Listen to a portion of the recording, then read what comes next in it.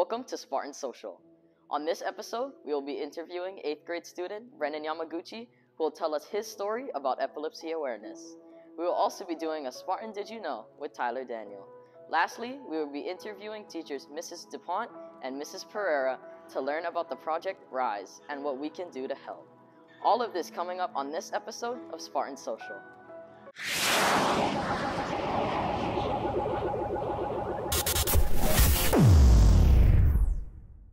Hi, I'm Brennan Yamaguchi and I'm an 8th grade student here at Maryknoll. An interesting fact about me is in 2021, I passed a bill. The bill was about epilepsy seizures awareness and putting up these posters that teach you how to cope with an epilepsy seizure and how to help someone when they're having it.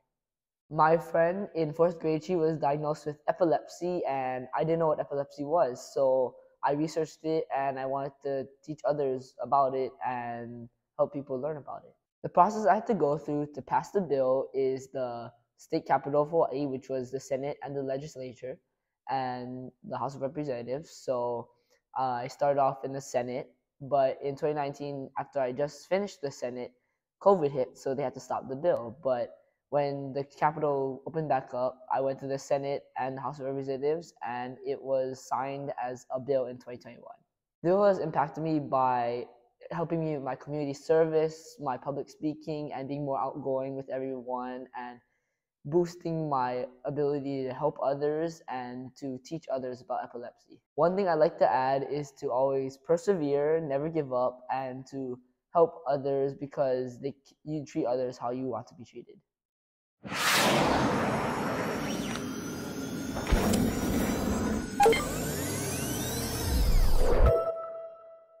Hi Spartans, my name is Tyler. Did you know that the Maryknoll Sisters were founded by Mayor Joseph Rogers and Father James Anthony Walsh? Their mission was to give witness to God's love and to devote their lives in service. Now, 111 years later, with 299 sisters worldwide, 17 schools, and 7 hospitals, they have changed the world. For more information, you can click the link in the description. And now you know.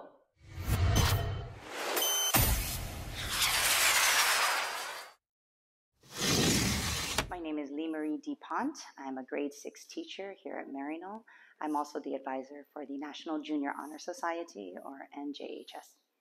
The mission of RYSE is to provide a continuum of support that empowers Hawaii's street youth to move beyond homelessness. A good friend and colleague of mine kind of whispered in my ear and gave me a bit of inspiration. He actually gave me the idea that Maryknoll could have a legacy project with this organization. And from there, the ball started to roll.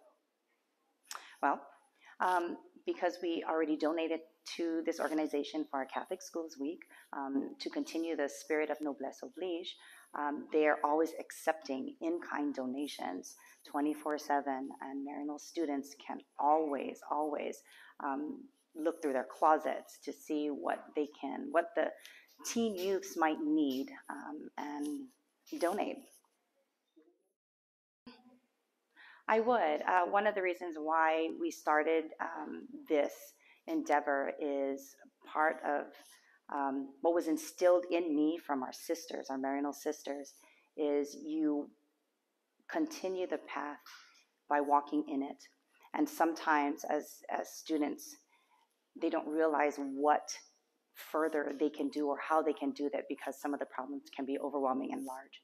And so I try to plant the seed to create the opportunities so legacies can be long-lasting and left for generations to come, for students like yourself to further the cause and continue. You can find more information on their website. It's rysehawaii.org. My name is Mrs. Kathleen Akiona Pereira, although people just call me Mrs. Pereira. And I've been here for over 10 years, but I just celebrated my 10-year anniversary this past week.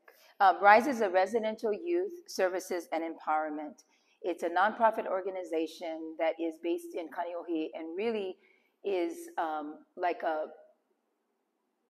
health service that works with the state I don't know how to explain that. It benefits homeless youth in Hawaii.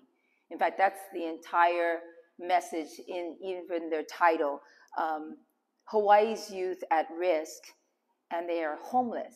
And so this organization gives them or provides them with a shelter and all the basic necessities to get off the street for a period of time and help them, whatever they're going through emotionally, socially, domestically, with public services. And when they're safe to go back home or maybe go to another safer place, it's a transitional area. Well, it really just started with Catholic Schools Week. Being the advisor for the student government, we were commissioned, or all Catholic schools were celebrating Catholic education in the United States. So Catholic Schools Week is January 29th, that week, all the way till February 4th.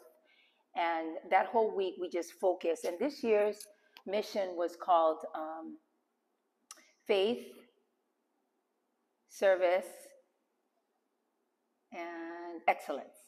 It may not be in that order, but so there's a part in the student government that wanted to provide an activity for all three areas. But let me go right to RYSE. It was in the mantra of service. And our school is all about service. It's always about meeting the needs of our community.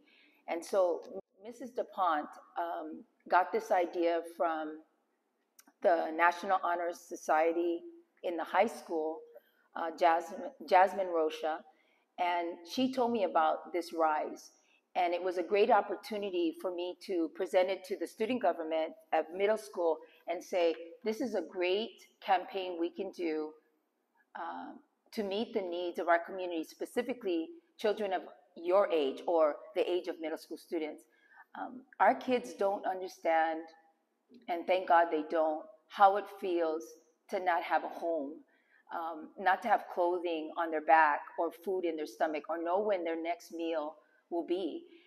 And so it was a good relational, if you will, to the age group and the great need of Catholic education, always telling our kids it's not always about you, it's about you becoming a better person so that you can provide for the community. So Ash Wednesday, February 22nd, is the beginning of Lent, a season where Catholics celebrate or recognize their journey to draw closer to God, and 46 days before we get to Easter Sunday. It is the sign of the cross. It doesn't look like it right now. It looks like a blotch, but it's the sign of the cross to show that I will turn away from sin and I will remember the gospel of Jesus Christ. Thank you for watching this episode of Spartan Social. Be sure to tune in next time. Bye.